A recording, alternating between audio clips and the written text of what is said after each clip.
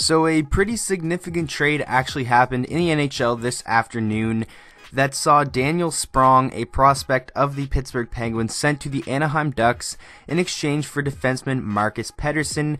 Now I'm going to be breaking down this trade in this video because this one's really interesting to me after I saw Elliotte Friedman tweet out that there is a trade working between these two teams involving Daniel Sprong. I definitely thought there would have been a more valuable defenseman sent the other way, a guy like Brandon Montour or Josh Manson, and then some draft picks thrown in there.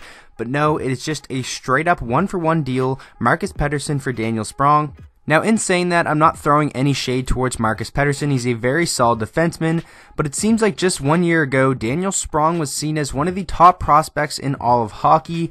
Definitely his value has sort of dropped, but you would still think that they would be able to get more than Marcus Pettersson. But Marcus Pettersson is only a 22-year-old defenseman, and this season he has 6 assists in 27 games, and he is a +4 for the Anaheim Ducks team that, is kind of struggling here and there. So being a +4 as a 22-year-old, he's a responsible defenseman. Obviously, he gets a little bit of protected minutes, but obviously Pittsburgh seen something they like in him, which ultimately led to this trade happening. Daniel Sprong, I definitely think can still be a very solid NHL player. This is a guy who last season in the American Hockey League was a point per game with 32 goals, 65 points. So obviously we know this guy is very capable of putting up big offensive numbers, and I really thought that on a team like the Pittsburgh Penguins he would be able to do so, but things just really didn't work out, and Pittsburgh became a little bit impatient with Daniel Sprong as he's yet to even score a goal this season. So in this move, hopefully Daniel Sprong can really find his game at an NHL level in Anaheim. And for the Ducks, I really do like this move because you can never have too many young forwards.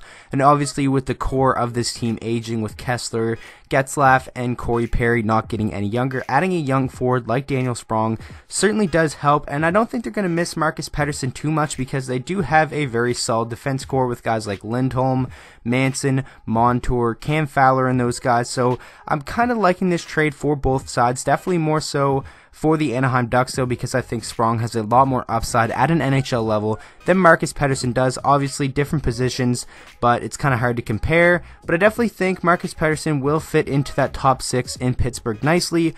Hopefully his game can complement guys in Pittsburgh's game. Maybe they're going to pair him with a guy like Chris Letang. You never know, Justin Schultz when he comes back. So I think the situation for both these guys is good. Daniel Sprong, a change of scenery, hopefully that can get him producing at an NHL level because, like I said, 1 year ago he was seen as one of the best prospects in hockey, and this year his value has definitely been diminished, and I think if Pittsburgh were to trade this guy a year ago, they would have got a lot more back than they did right now. So that is just kind of my overall thoughts on the trade.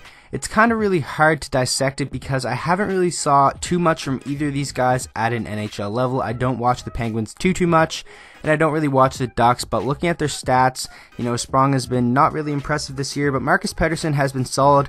I've seen Ducks fans on Twitter telling Pittsburgh fans that you're getting a solid defenseman, you're going to like him, and then obviously Anaheim knows what they're getting, a young prospect with high upside. Hopefully he can really realize that at an NHL level. He is only 21 years old, so it's going to be interesting to see what happens, how this trade really pans out. We're not going to really know who won this trade probably for another year or two. So with that being said, I hope you guys enjoyed the video, and if you're a Pittsburgh or Anaheim fan, do make sure to let me know down in the comments section who you think won this trade, how you feel about what your team got back, and even if you're just a fan of the NHL in general, make sure to let me know your thoughts on this trade. So with that being said, that is going to wrap up the video. I really hope you guys did enjoy. Make sure to drop a like on the video and subscribe to the channel for daily NHL content, and I will see you guys all in the next video.